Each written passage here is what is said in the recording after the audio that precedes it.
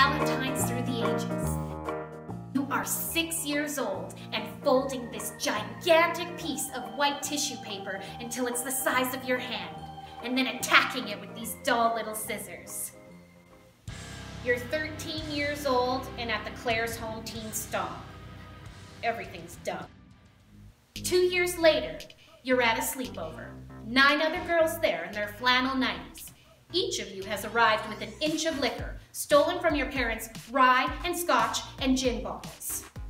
You're 15 years old and sick with love.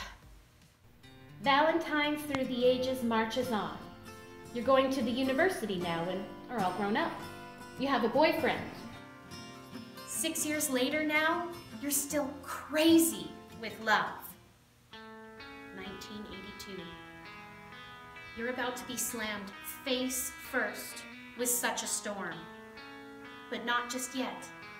Maybe it's still quiet out there, just for a moment. I hope so.